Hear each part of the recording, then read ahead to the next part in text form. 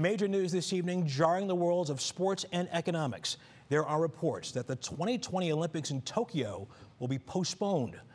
Will Ujek has more on the status of the games and what a local athlete thinks about it.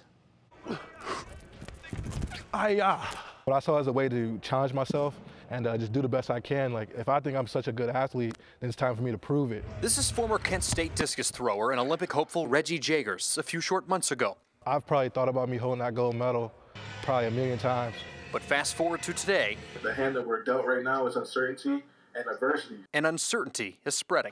I think as an athlete, you definitely want definite answers. More so because we have timelines. So if you think about when you're training, our hot tub and our cold tub are closed. See, I can't pump iron. Like I can't get swole. I can't get myself in peak shape. That's a big unknown, and I don't think the Olympic Games wants that big of a question mark. The Olympics are scheduled to start July 24th, and delaying them would be a massive blow to the host country of Japan, which has invested more than $12 billion in venues, transportation, and more. But everything is trending in that direction. Within the past few days, the Prime Minister of Japan has come out saying that postponing the Olympics may be unavoidable. Meanwhile, Canada and Australia have said they will not be sending athletes to Tokyo this summer. The Australian Olympic team could not be assembled in the changing circumstances both here and abroad.